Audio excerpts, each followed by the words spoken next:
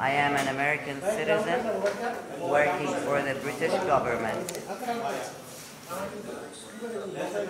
I came all the way to Bangladesh to ensure that my brother gets justice for his wrongful and negligent killing. My brother, Muhannad Yusuf Al-Hindi, was a happy, positive, and presumed to be healthy 60 years old pilot. He was a very positive person. Everybody loved him and everybody loved being around him. He loved his family and he loved his job. He would get routine regular health checks for the purposes of his work as a pilot. He was a veteran.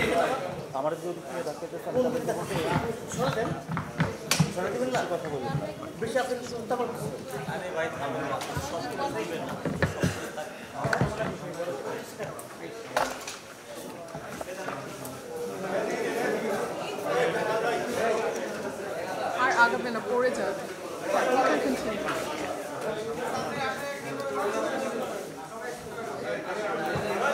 Carlo, would it be possible for you to move any closer to the mic?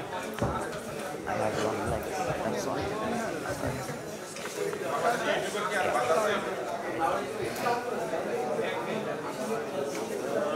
Yeah, you can continue. He was a veteran pilot for Gulf Air who carried out his job with great care and skill to ensure the safety of his passengers and his colleagues. It breaks my heart to say that my brother was a victim of medical negligence and manslaughter here in Bangladesh, as he thought so highly of this country and the kindness of your people. The tragic and fatal incident took place on 14th December 2022. Here is the exact timeline of the day of the incident. He was staying at Meridian Hotel in Dhaka, where most pilots and airlines stay in Bangladesh, before his early morning Gulf Air flight, where he would be the main captain of the flight. He woke up at 2:45 a.m. to get ready for his flight and left for Hazrat Airport. He arrived at Hazrat Airport at around 3:30, and at that time the World Cup was happening, and he was a big fan of Messi, and he was walking to the immigration talking to his co-pilot about Messi, and he was happy. While he was going through immigration around 4 a.m., he collapsed and was found to be unresponsive. At around 4:20 a.m. At the airport, my brother had his first cardiac arrest. At this point, the staff and people at the airport, he received 5 minutes of CPR. His blood pressure was going down. Therefore, after, he was transported to United Hospital. Between 4:30 a.m. to 5:30 a.m., he was still in transport, carrying him to the hospital from the airport. He arrived at the emergency room of United Hospital around 5:30 a.m. and he did not receive any treatment at the emergency room of United Hospital. Between 4:30, at around 5:45 a.m., he was moved from the emergency room to the CCM unit of United Hospital, which I think is the ICU and in the hospital. Around 6:25 a.m., he had his second cardiac arrest, and again, CPR was given for 10 minutes. After carrying out return of spontaneous ROSC and ECG showed that segment's elevation. Around 6:45, he had his third cardiac arrest. So by now he had 3 cardiac arrests in the hospital.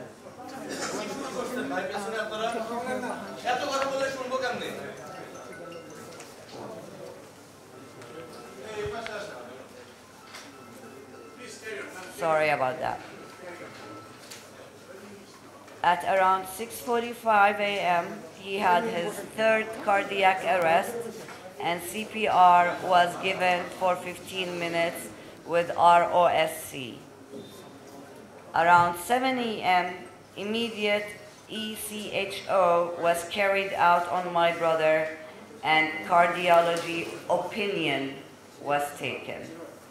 Around 9 a.m., the cardiologist consultation was for the first time taken, and my brother, friend, who was the first officer, the co-pilot with him, who did not leave his side, became a privy of information that he will need PCI procedure, and it's necessary due to the critical state of my brother.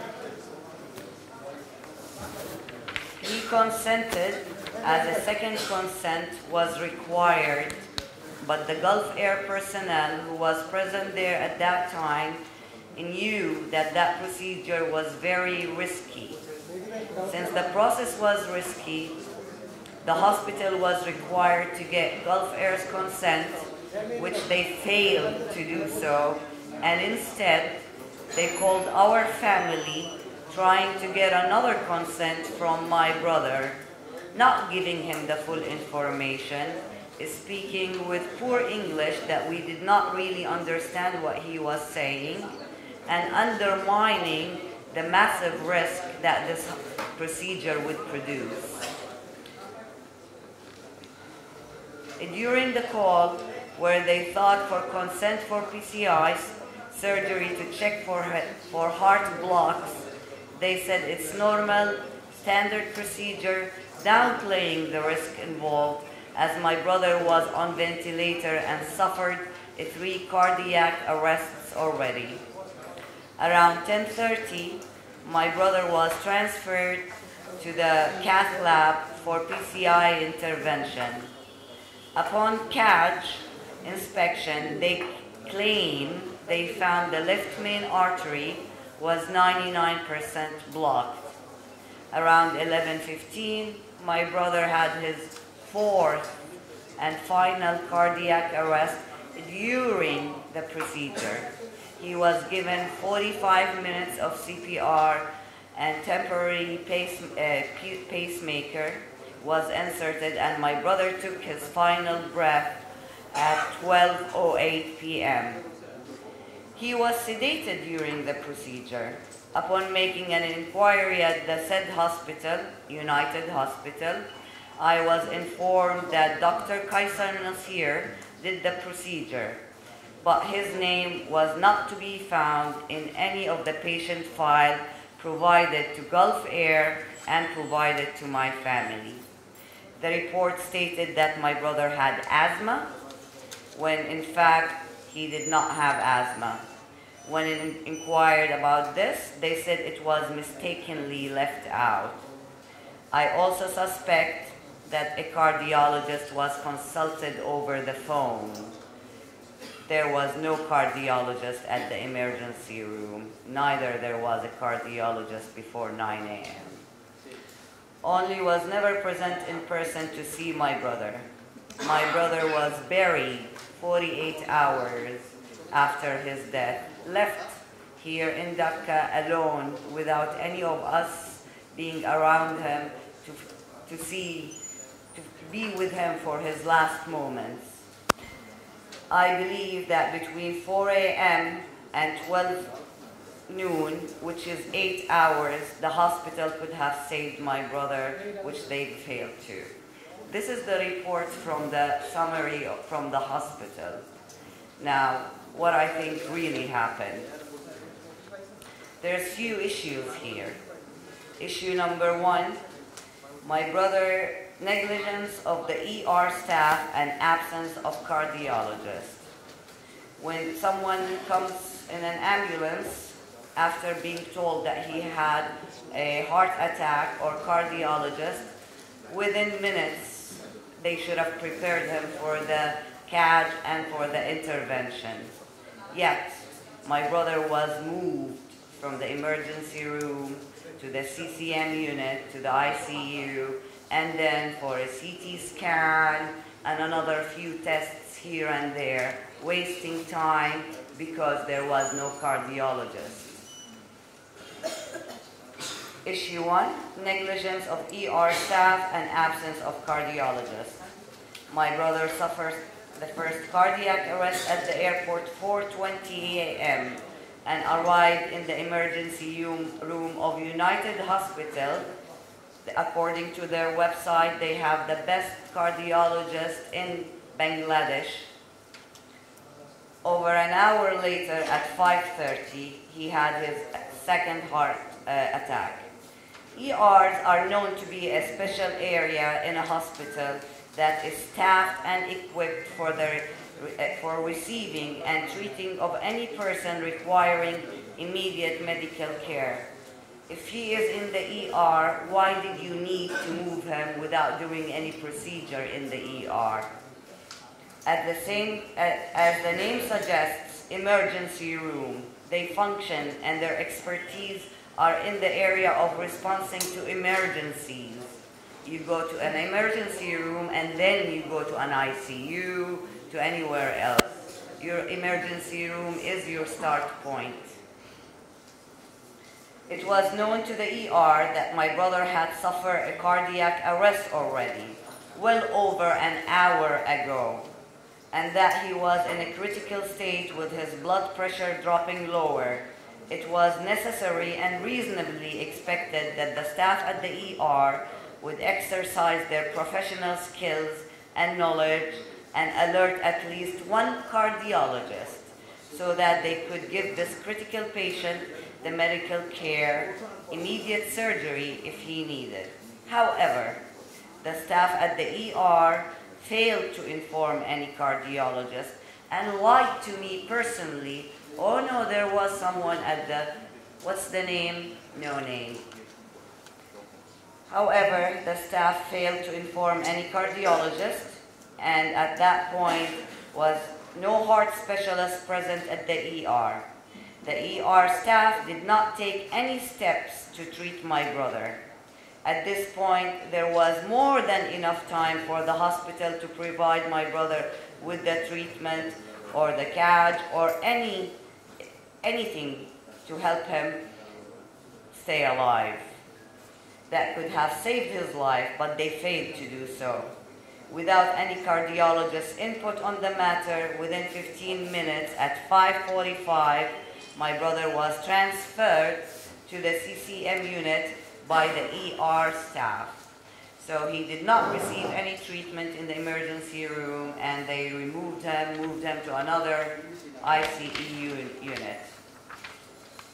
Thus, even though hour and 25 minutes passed by since my brother suffered his first cardiac arrest, the ER failed to 1. Take any proper medical measures to revive my brother. 2. Alert any cardiologist of his hospital to advise on the case. 3. Require his medical records from Gulf Air, which should have been by now sent to the hospital by Gulf Air station manager, and it was not. Now, issue 2, negligence of CCM staff and absence of cardiologists. My brother was shifted to the CCM unit at 5:45 a.m. One would expect that at the very least, one cardiologist would be available to oversee my brother's case since he was a heart patient at the hospital. However, there was not a single cardiologist present. And they lied to me. They said there was, but there wasn't. I suspect it may have been the case that since it was nighttime, the cardiologist took off and entrusted the junior and inexperienced doctor/staff to cater to his case. This in itself is negligence. because there was no competent medical professional cardiologist present to advise on my brother's case, 40 minutes after being shifted between rooms to the specialized heart care CCM around 6:25 a.m., my brother had his second heart attack, cardiac arrest. The inexperienced doctors present at that time gave my brother a 10-minute long CPR. In less than an hour of arriving at the hospital, my brother suffered yet another heart attack, rendering him a vulnerable patient requiring urgent and immediate specialist care. The negligent and incompetent medical staff who witnessed my brother suffer a second heart attack would have but failed to contact a heart specialist surgeon then for the purpose of preparing for a stent or artery cleaning procedure. 20 minutes after his second heart attack, at 6:45, my brother suffered a third heart attack, a little over 2 hours after being in the hospital, and my brother suffered 3 cardiac arrests already. The unit specializes in cardiac issues and is one of the most popular hospitals in Dhaka as they promote themselves. But again, there was no steps taken, neither medically or ethically, to inform a cardiologist.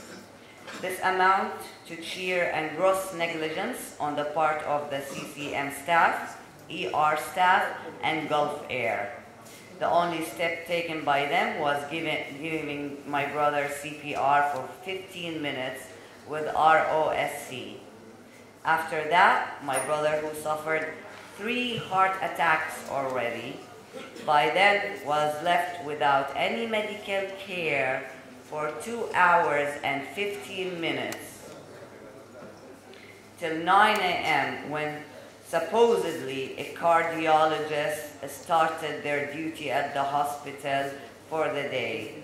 Days after my brother's death, when I made an inquiry at the hospital to why no steps were taken during his long period over 2 hours, they stated that their protocol is to start CPR and thereafter opt for other measures such as angiogram, meaning they followed procedure as a staff, not by a cardiologist advice, because there was no cardiologist.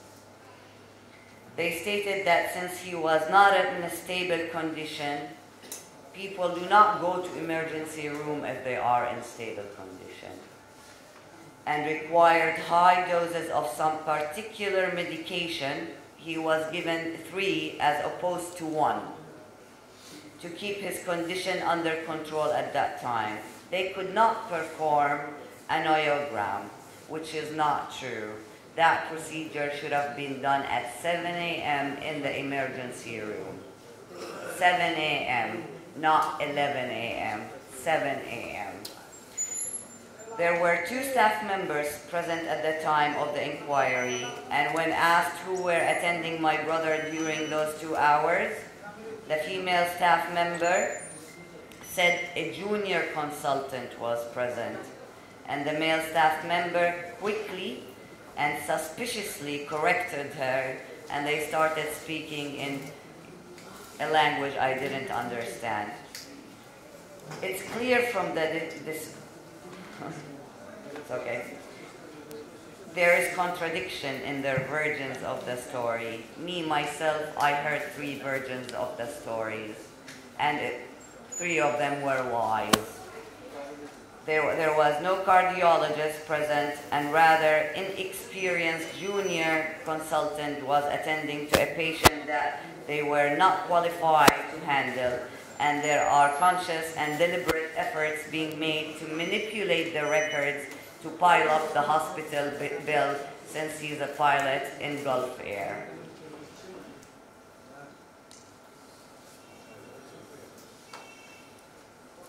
They only provided us with a medical test report, We received a report from the hospital with his grave, with his coffin when he came back.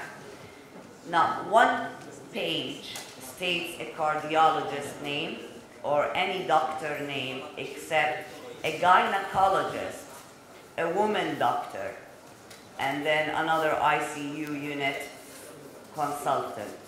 No names for cardiologists. No part of the medical test report provided to me contained the name of cardiologist on duty, and I now being refused access to the main patient file. When I first requested for it, they said it would be provided with it and simply asked me to wait and come back later. 3 days I went to the hospital trying to get the report, and when someone is deceased, the report goes to archive, it does not go to a doctor. I was refused to get a copy of his report. When I first requested, they said it will be provided with it and simply asked me to wait, come back later. When I became agitated and angry in the hospital and threatened to take legal action or involve member of the embassy, they agreed to provide it to me initially. But later they claimed that my niece signed for his release of body and I am no one. And I am no one to be accessing any of his reports. I could not gain access to it. That made no logic for me. At no point did they ask me to present ID except at the end, and then they said you cannot get any reports, after making me come to the hospital 3 days with promises of CCTV and reports. It cannot be confidential hospital property as he is deceased, and we have the right to have those reports. The third issue is the incompetent and incompetent consultation by cardiologists. Firstly, at around 7 a.m., it is alleged by the hospital that an echo was done and that cardiology opinions were taken. It's unclear whether the cardiologist was present or wasn't, how he gave his opinion, and what his exact diagnosis was. This alleged cardiologist, whose identity was not disclosed to us, neither anywhere in the report, opted for the conservative management treatment for the time being, as stated at the report, when it's clear to even a non-medical professional that a surgery or a procedure would be needed as soon as he came to the emergency room after being diagnosed with a heart attack. The doctor gave my brother a heparin sodium 5000 injection used to prevent blood clots after making the decision regarding conservative management treatment.